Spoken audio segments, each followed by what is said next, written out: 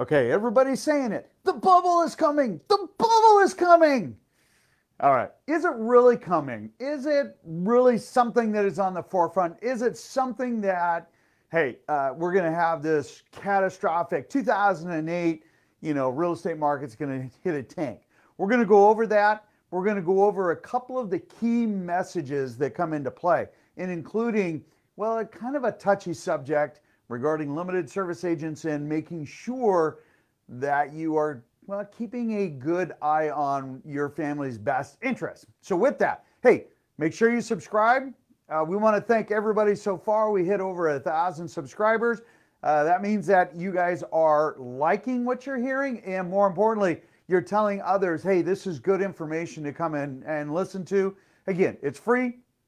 There's no obligation. And we just kind of give you the facts, and you get to, well, make your own decision after that.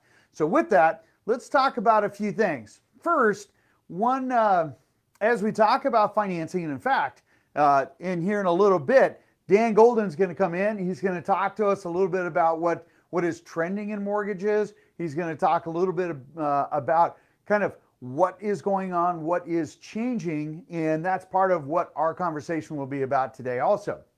So as he comes in, when we talk about basis points, somebody said, I think it was Doug actually asked me, he said, George, they keep talking about 50 basis points. What does that mean? All right, 50 basis points, each basis point is basically, a 0.1%. So if you have 100 basis points, okay, that's, well, 1%. If you have 50 basis points, that's 0.5%.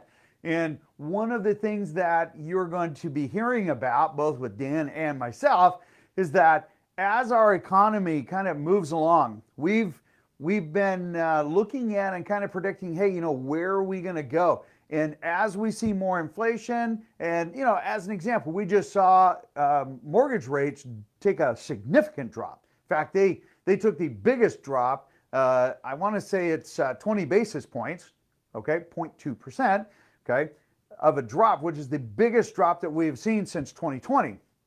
And as far as a short window, 1 day type of drop. Why? Well, you had all of your big industrial investors that got looked at what was going on and was watching some of the stock market free fall. They pull out, they go into something safe. It's kind of like a turtle. If you think about the turtle, right? Turtle is out there, it's doing its thing. You get close, you go do something, whoop, it sucks back in. Well, when they suck back in, they're going into bonds, they're going to mortgage-backed securities, they're going to 10-year treasury. Why? Because it's safe. That is safe territory. So they will pull into them. When they pull into the 10-year treasuries, into the mortgage-backed securities, into bonds, that improves a bond value, which drops mortgage rates. That's why you saw that distinct difference. So as they evaluate, kind of what the Feds are doing, what's going on globally, right? There's a few things going on right now. The industrial investors move in and out, and that's why, because, again, mortgage-backed securities, the bonds, 10-year treasury, 2-year treasuries, those are all publicly traded, okay? So, again, as the investors move into it, they improve, rates come down. That's why you see it do this, because then as they get more comfortable, the turtle sticks its head out, they move out of those. Bonds, mortgage-backed securities go down in value, mortgage rates go up, and they're investing in other things. It's their safe haven. So understand, every time we see something bad happen or the Fed say something, well, that they should never say, including the guy Powell who said that he doesn't really know what he's doing. Well, that's not exactly what he said, but that was the implication. Anyway, that scares everybody. Boom, they move out of stocks, move into, secure, safe investments. They're protecting your investment, taking care of making sure that they can invite other investors in later because of the way they perform. That's how they protect it. All right. The other thing is a lot of folks are comparing our market to 2008, saying, oh my gosh, it's going to crash, it's going to be horrible. And I always I shake my head and I'm like, guys, it's two different stories. It's two different games altogether. They'll look at something like this that says, hey, listen, George, our inventory went up 75%. Well, 74.7, but let's round it up, 75%. That's a big number. Yeah, kind of, right? Well, that's 3,600 homes year over year, okay? Just the running day average was 1,345 homes. Well, remember last week it was almost 2,300 homes, okay? That's 1,000 more than it was today, from a week ago. But yet we're still taking off 1,758. We closed 1,577 homes over the last 7 days, our 7-day running average. Okay, so when we look at that,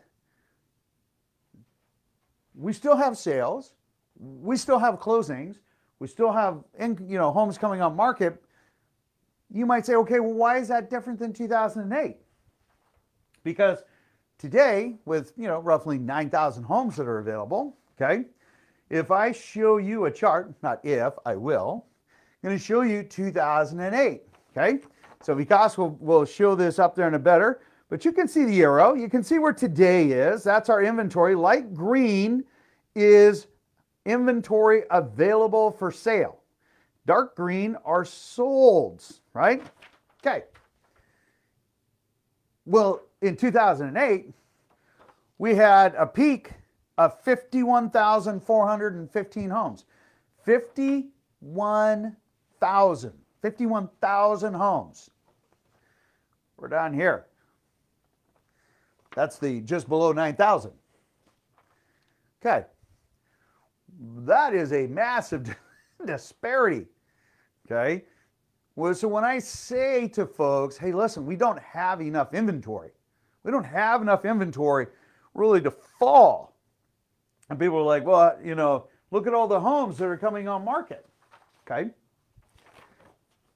And Vikas will put up a different one, but you can see this is our normal summer. You can see how that comes up. Vikas will put up the other chart, which is going to show you the last, I think 10 years.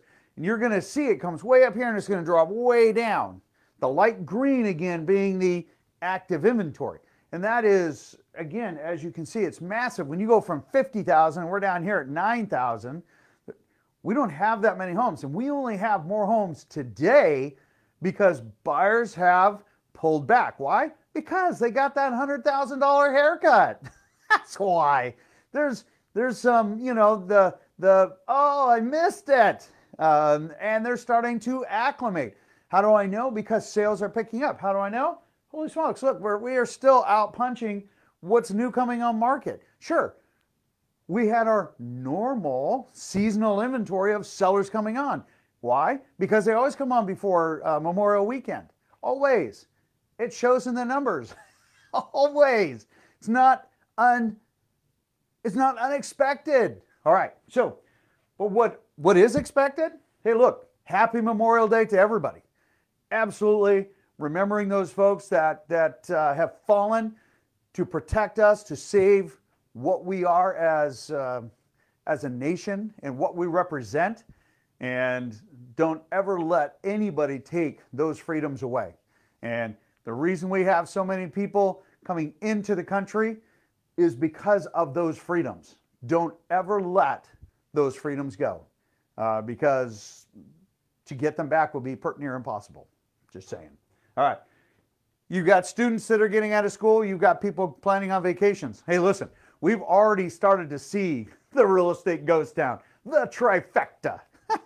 So the real estate trifecta of vacations is upon us. We are here. Expect it to continue on a slowing trend. Some of the agents who we're in communication with, even some of our clients, they said they have noticed a significant slowdown. Sure, it is completely expected. Do you panic? Absolutely not. Why? Because it's normal. Again, this is why putting your home in the MLS is not marketing. This is why you have to get your home in front of eyeballs in other ways, okay? As an example, so some of the limited service companies out there, in fact, Rex is, they're questioning if that organization, which is a discount brokerage, a limited service discount brokerage, I don't like to call them discount. There's a lot of them in our area that agents that Their only negotiating tool is to cut their commission, right? That's their tool. Why? Because they have this perception, or they give you the perception, hey, look, I'm going to save you money, and you're not. Okay, understand, when you have a market that is slowing down, when we have buyers pulling back, when you have interest rates going up, and you have to make sure that that buyer still qualifies from the date that you go under contract versus the date that you close.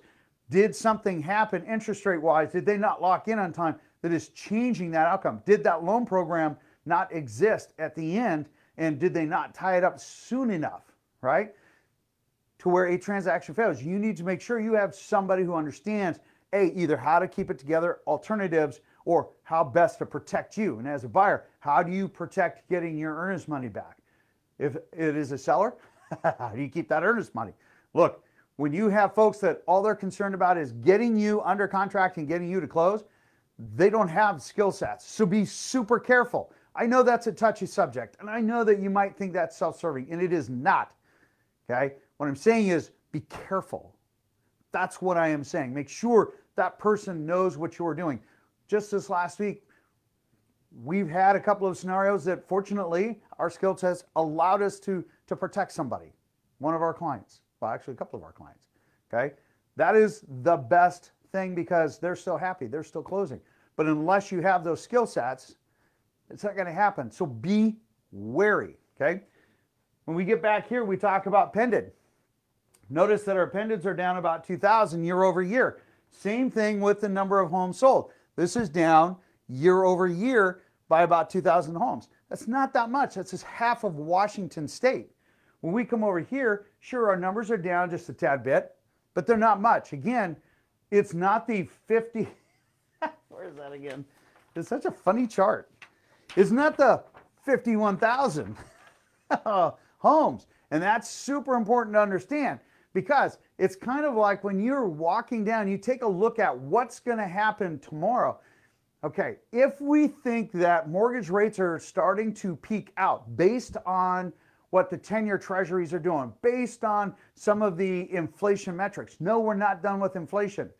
But the feds, who increase mortgage, or not short-term, right, HELOCs, home equity line of credit, car payments, credit cards, that's what they affect. Business loans. As they control the flow of money, and they just need to quit printing money, but as they control that flow and they increase the cost of that money, that's going to slow down part of the economy. The question is then, as they slow that down, what will that have to do with the actual interest rates? And that will actually start to come back as industrial investors move into a safer environment, which will then lower long-term mortgages, your 30-year type mortgages, and that will be very beneficial. But it also has an economic side, right? So we need to keep that in mind. As far as just looking at the overall, what is our industry doing? Hey, we're doing really well.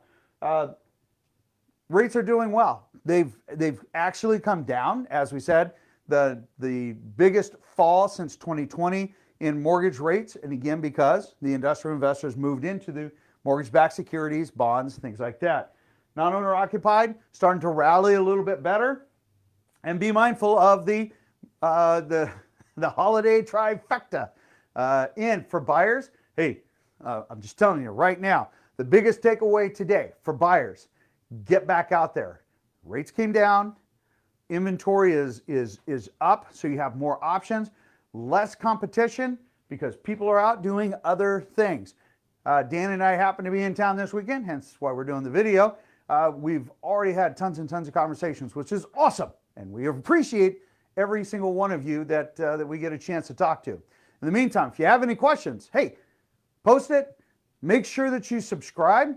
Thank you to everybody who has subscribed. Hope you guys find this valuable. Keep asking questions. We get great questions. We normally answer them in about 30 minutes. If you have any questions, post them.